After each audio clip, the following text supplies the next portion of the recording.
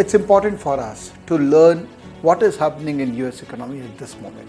What impact that election can have on US economy as well as on US market, and that will lead to some action which will happen in Indian market. In this face-to-face, I have a guest who will explain us in detail what this means to us.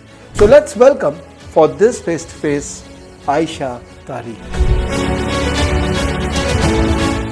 Why this is an interesting election?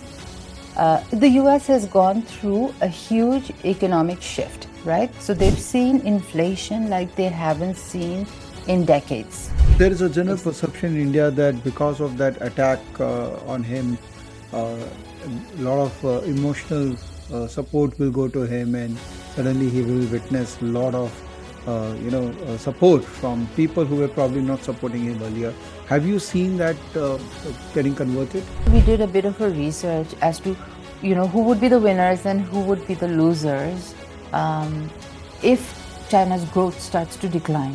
Why Nasdaq is falling so much and Dow Jones doesn't show so much correction in Nasdaq? Is it because of the whole AI hype? Correct. Everywhere? There's Correct. A high beta there always.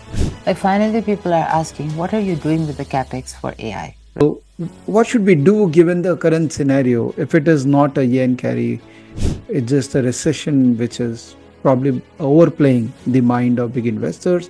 What should we do in India now?